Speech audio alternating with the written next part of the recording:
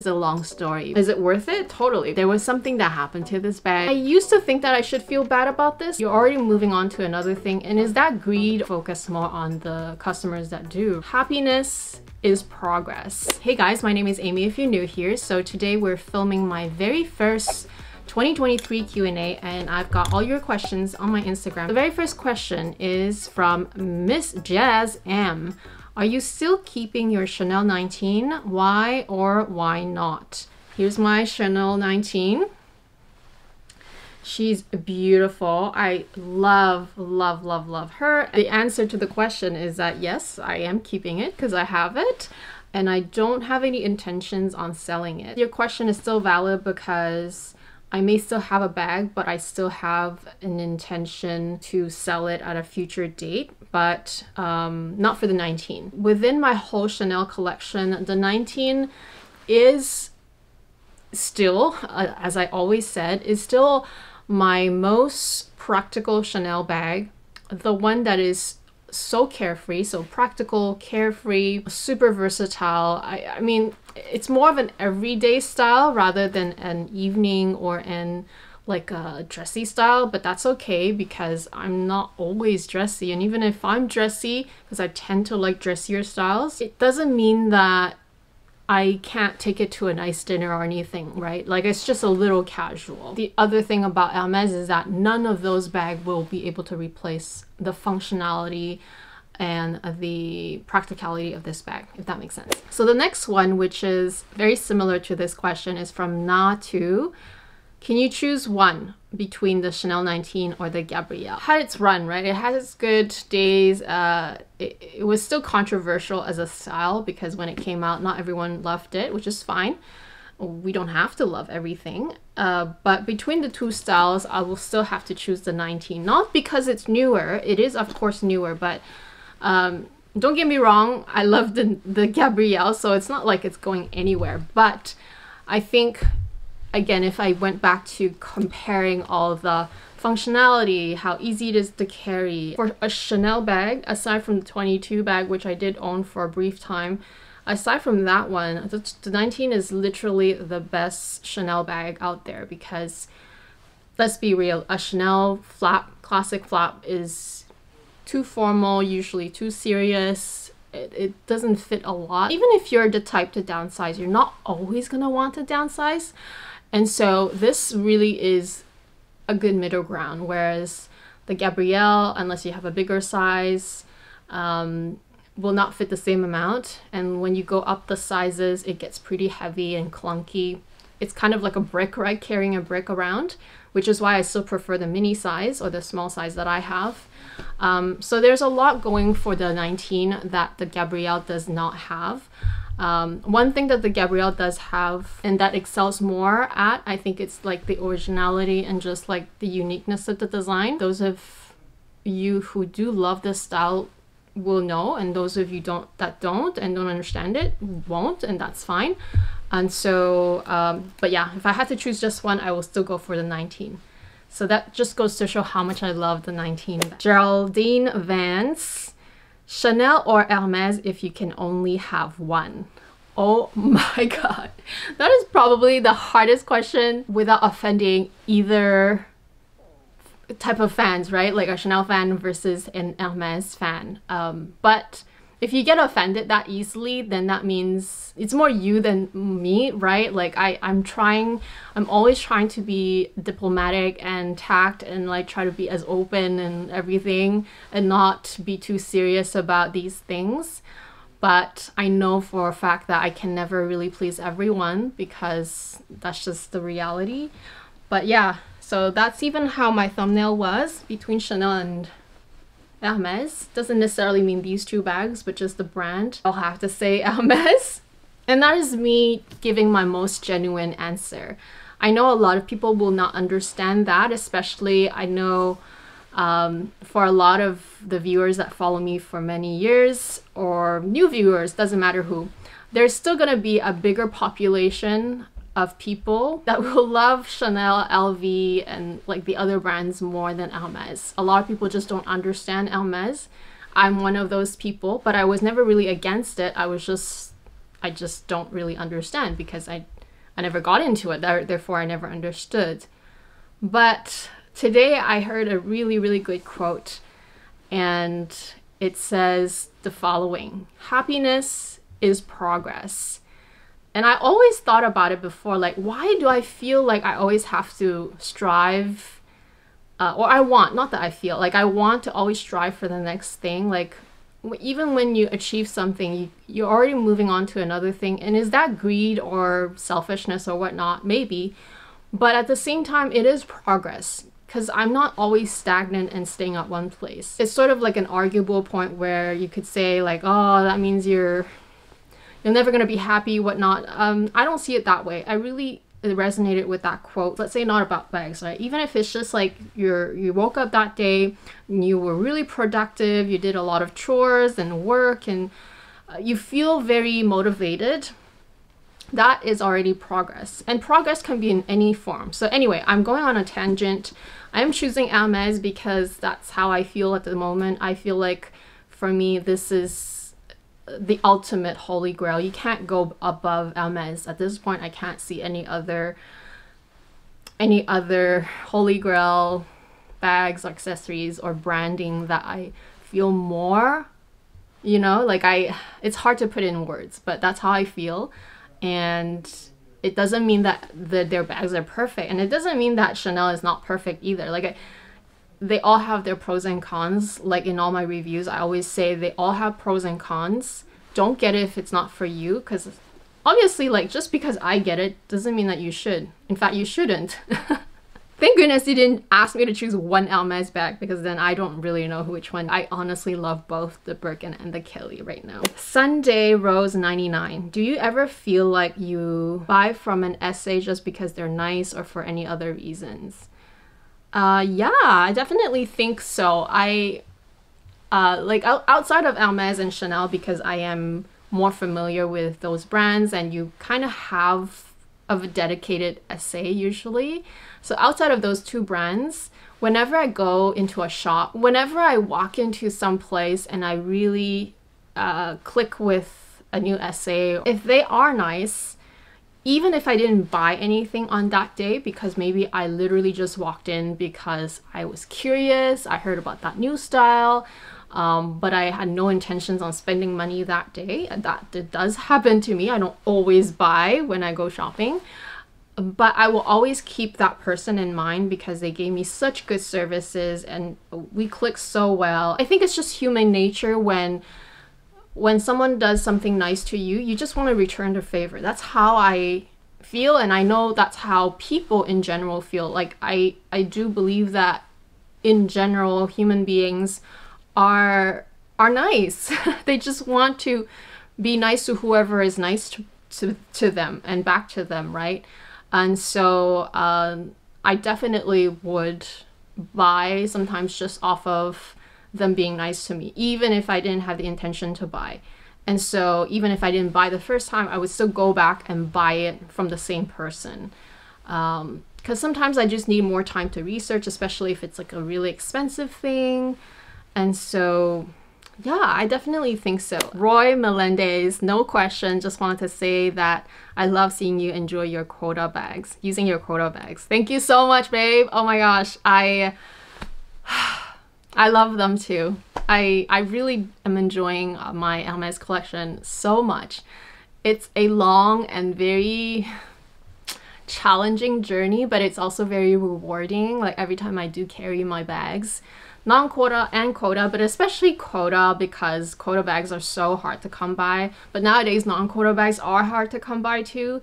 Not just bags, everything is kind of hard to come by. I was so absolutely surprised to hear that not only handbags, Chanel, Hermes, watches, which I knew about, Rolexes, like a lot of just high luxury brands are very hard to achieve, because nowadays it's all about the relationship and also how much you are spending, which is part of the relationship. I was kind of surprised to find out that a lot of things nowadays are like that. So we're talking about cars. supercars, hypercars. I always thought that it was just like an Hermes thing, but it's not. It's literally everywhere nowadays. So anyway, I'm going on a tangent again. Next question from Chris Tan. If you could learn any language fluently, which one would you choose and why? That is interesting because I never thought of that. I'm pretty fluent in English. I'm pretty fluent in French. Rusty, but still I'm fluent because I can read, write, and understand, comprehend. Fluent in Cantonese in a sense that I can definitely speak and understand very well. It's only when it's very technical terms and if it's like written and if I have to read, then I can't do it very well. And with Mandarin, I sort of can get by because I had a lot of friends that spoke Mandarins. I can get by definitely. Like if I was in China, I wouldn't be lost totally. So I think if I can just pick one language that I can really master fluently, I would have to say it's one of the Chinese languages, either Mandarin or Cantonese. Like I said, I am fluent in Cantonese, but not in terms of reading, writing, and like above a certain level, right? Like I've always just spoken Cantonese at home, grown up watching Hong Kong movies, so I can even talk pretty fast and understand a lot of slangs, but that is the level that I'm at, which I don't even know how to assign a level to it. So if I could become even more fluent, let's just say Mandarin. Let's just say if I could become very fluent in Mandarin, including reading and writing, because the writing is the same. I value my ancestry and everything, so I want to be part of it even more, if that makes sense. Which I am, but I'm not so hardcore because I was born and raised here in Canada. Anyway, if that makes sense. If I couldn't choose a language that I'm already kind of familiar, I think I would choose Spanish because there's just, I mean, every time I go to Europe, and if it's not English or French, then the other language that I don't really understand is Spanish. Manifesting Things 1970, her question is, what are your thoughts on the color Gris Belle, which is pearl gray? So it's an Hermes color. I love it. I don't know if you maybe never hear me say it because I say it in French. Gris Belle is the same color as pearl gray, or some people mispronounce it, gris pearl or whatever. It's one of my favorite colors. I mean, if you look at my collection, right? This color, which is such, oh man, I still am so in love with this bag. I just love this kind of gray because it's not so dark, but it's also not white, which is very easy to, it's very easy to wear with any light color outfits. It's also light enough but dark enough that I don't feel so terrified wearing a light color bag. So that's why Gris Belle, which is slightly lighter than this, I remember, Gris Belle, will be perfect as well. It's one of the colors that I asked about even for my Birkin at the beginning. Originally, I asked for Gris Belle as well for my Birkin. And I just wanted to show the difference between, so this is my little Constant Slim. And this one is obviously not gonna look the same if it was in Epsom because mine is an exotic lizard, which is so beautiful and rare. Gris Belle is really like almost like a light cool gray. This to me looks more like a taupe. But anyway, I love it. So there you go. That's my answer. Honestly, with colors, Hermes colors, I've grown to just love all of them. I think even if it's not my favorite color, I will still appreciate it because they just do colors so well. How do you maintain a good relationship with your SA, Hermes or other brands? And this question is from Miles and Sid. I do have falling outs with some SA sometimes. That is normal and super reasonable when you are not the type of client that shops there frequently. I think it's just normal because they have to be nice to you because it's part of the job. Like you have to provide good customer service. So that is a given. But at the same time, if you as a customer don't give them business that often, then it doesn't matter. At the end of the day, they will just focus more on the customers that do. Example I can give right now is that I have been more into Hermes in the past year.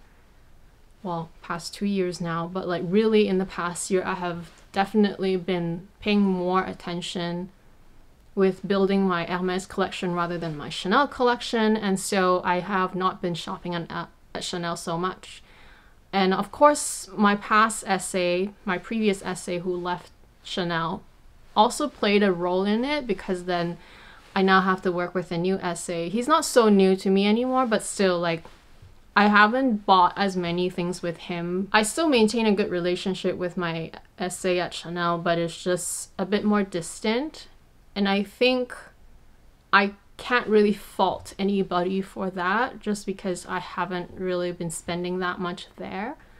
And it's still a very courteous and friendly relationship, but it's just like, I definitely felt it whenever I did have something in mind that I liked. I couldn't get it as easily. Not that it was very easy before, but it definitely feels a bit more distant now. So to answer your question, how do I maintain a good relationship? I think part of it is just you have to be yourself, but also be nice, polite, tact, all those things. I am also always still shopping actively, right, with that person and with that brand, and therefore you become more memorable that way, just because you're always buying something with that person and frequently. And that is the only way that I know that really does maintain a good relationship. Because let's just imagine it, right? Like if you're the essay and you have a lot of nice clients, let's say they're all really nice people, but some of them just always gives you business and some of them don't. They might come every 2-3 months. Then you tend to like not pay as much attention to them, right? Because even they don't pay attention to you and you might even forget them. Lizzie C, do you ski? Yes and no. I knew how to ski, not having done it in so long, and I just don't even have the leg strength now. So the answer is probably no for now. But I know how to. I knew how to. Sincerely, Miriam Shiv G. What's your favorite color in the Kelly Mini or the Swift Pochette? Going back to what we said earlier, I think I would really love, and we're trying to manifest it here. Help me guys, help me out guys. Help me manifest this in my life. Probably any colors that looks attractive to me, I will gladly and be honored to take. But if I could really choose a color, I think something like gris perle, craie, I mean even nata, mushroom. Oh my gosh, mushroom. Mushroom is like a really light white that is really bright, but it has sort of like a neutral tone. It's such a beautiful color. Those would be my top picks. But honestly, I also have this picture of this Kelly that is 2 tones, really bright red, and the other half is like Rose Mexico, something like that. It's just so stunning. Like for me, that would be also an ultra holy grail. Otherwise, black. I know, another black bag. Yeah, I'll take a black Mini Kelly for sure. There's so many colors I would take, honestly. Even any of the really beautiful pastels that they have going on right now, like bleu pâle, bleu brume, vert fizz, like all of those beautiful, beautiful pale pastel colors. I would love to get it in a Mini Kelly or a Mini Pochette. Great question though, thank you. Of course that includes like gold, etude, like all of those neutral, great classic neutrals I would love. Any new sales coming to your personal shop? Oh my gosh. Okay, so this question is from Melissa Megao.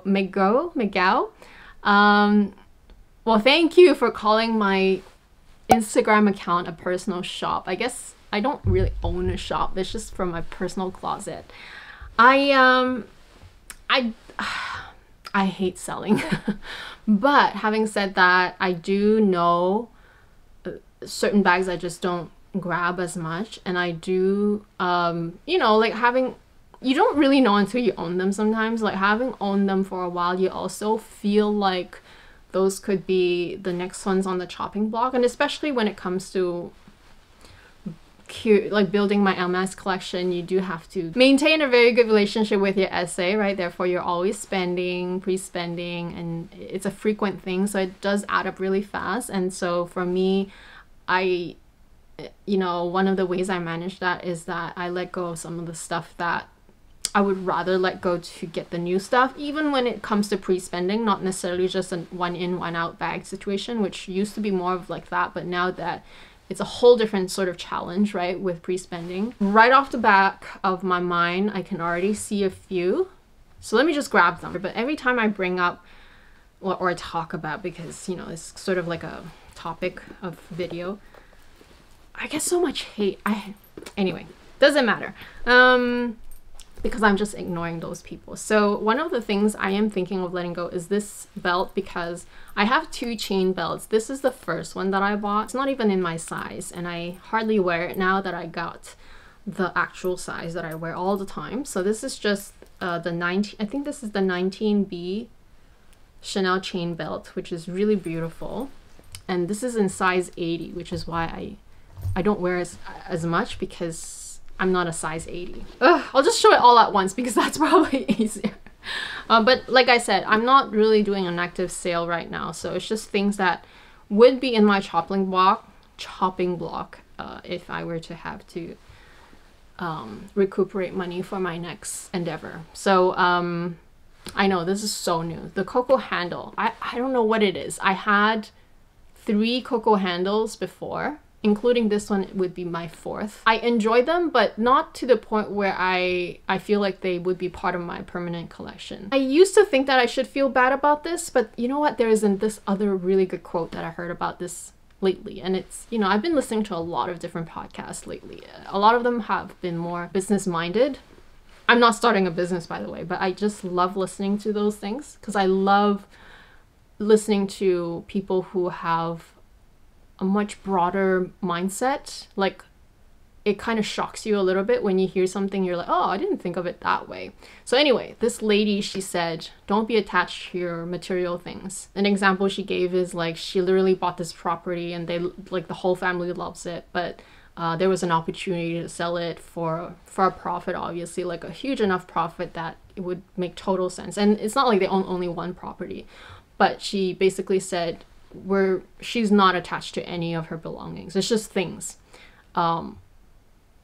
which I think makes super good business sense. In any case, I love the philosophy behind it. So even though this bag is so new to me, and I still really love it. Like, I literally got it because of the color. Like, look how good this color is. It's like yellow, it's like green, and it looks good with light color. It looks good with dark color. But there's something about the Coco handle that I always just like, you know, I just end up not,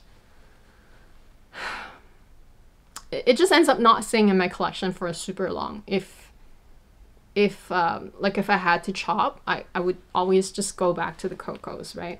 So that's one of them, the Coco. This is the super mini. I don't always have to have a reason for letting things go, right? I think for me, it's just the fact that I have so many mini bags, so this is just another mini one. Again, I have to remind myself that I can't please everyone, and there's always gonna be haters out there. So for this one, it's more because I have another bucket bag, which is the Hermes Birkin, that I reach for way, way, way, way more than this one.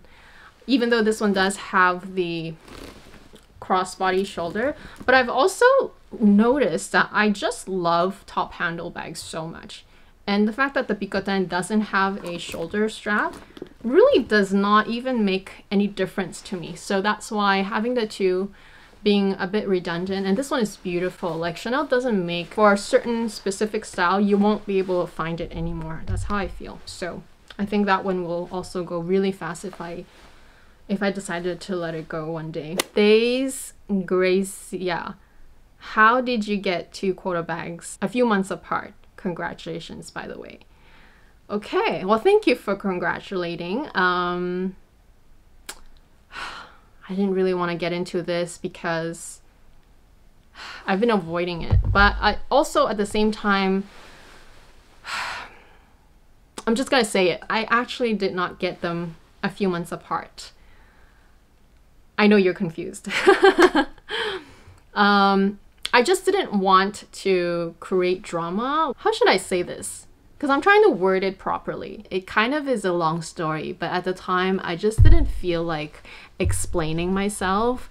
And I'm not the type to create drama out of content that I know. Sorry, I mean, I'm not the type to create content out of drama. Meaning, there was something that happened to this bag that I didn't bother to make content out of. Maybe I should have. Maybe that would have been a smarter idea. Maybe that would have, I don't know, made it more viral or something. But that's not me, I suppose. So I didn't talk about it. And I just waited till I got the bag before I showed it. I did reveal this bag only more recently in August, which appeared to be a few months apart, but I actually received it, or at least I received the offer in my first year. So I got this bag offer, and literally the next day, or actually the same night, I noticed that there was some issues, and I texted my SA right away, and I had to bring it back right away. They were going to send it away for repair, and I was told that they were going to rush it, that I would get it back hopefully sooner rather than later, which is why I was like, you know what, at that time I was like, well, what's the point in talking about it if I didn't even have the bag? And since they had told me, or they were hoping anyway, that I would get it back soon anyway, then I will just talk about it then. At the time, I just didn't feel like creating content around it. It almost would sound like drama, which is not me. I'm not the type. And so that is why I only basically got the bag back in end of July, and I revealed it in August. I basically didn't really have a quota bag, even though I did get the offer in my first year. And this is something that like I said, I just didn't feel like explaining myself. I didn't feel like it was necessary, but I guess in hindsight, I didn't know that it would be that intense, that you guys would be so hung up on the fact that I got these two bags seemingly so close together, even though don't forget that I had shopped with my store for 2 years, and getting two bags within 2 years is totally normal. I didn't feel like it was something to talk about. But anyway, that's what happened. There was an issue with it. They were willing to fix it. It was nobody's fault. It was not my SA's fault. The thing is, I could have returned it and waited for another one, which I didn't know how long. I really loved this exact one, which was black with rose gold. And, you know, at the time they were confident that if they rushed it, it would just come back very soon. Well, they said hopefully soon. They could never guarantee. They did tell me that they could not guarantee it. And we have to keep in mind that it was during the pandemic, which you know, in hindsight, I think it made sense, even though they were trying to put a rush for the repair. In hindsight, I could see why it took so long, because it was in the thick of the pandemic. It was a lot of closures, a lot of people getting sick. They had to send it all the way back to France. I'm sure there was customs involved. So there was a lot of just time constraints that was out of everyone's control, including the managers that was trying to help me with the repair. Which is why, for me, the waiting period was way longer than just a year, because even though I received the offer within a year, I had waited another, I don't know, 9 months to get it back, which is a long time, because during that time period, I was literally going crazy. You know that you have that item, but you just don't have it. You have it, but you don't have it. So during that time, I had bought a few things from Chanel just to kind of distract myself. And they were, after all, Chanel is a brand that I love. So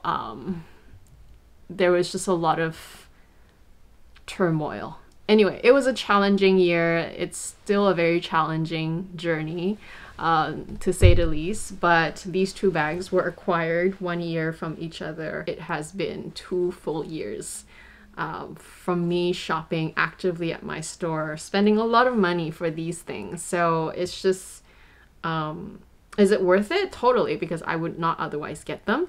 And it is definitely everyone's own choice on whether they pursue it or not. I got a comment about these things where they don't understand, which I think I'll just make a sort of discussion video around that, because I think that's an interesting topic, and I don't fault anyone for not understanding. That's not their fault for not understanding, and they don't have to understand it if they don't see the point, but that is what happened. For people that don't really watch my videos through and through, will still think that I got super privileges or whatever, which I don't. I'm just a very regular client, and I definitely don't have any special privileges. So in either case, thank you for the congrats. All the questions originated from my Instagram story post, so if you don't follow me on Instagram, please do, because that's where I post my requests for questions, and that's also where you can see me in between all my YouTube content posts. But I can't promise yet, but I am gonna try to post more frequently, and also I'm trying different things out as well, so hopefully it caters to your taste. Thank you so much for watching. If you're brand new to my channel, I'd love to have you back. Please do consider subscribing, and yeah, talk to you next time. Bye.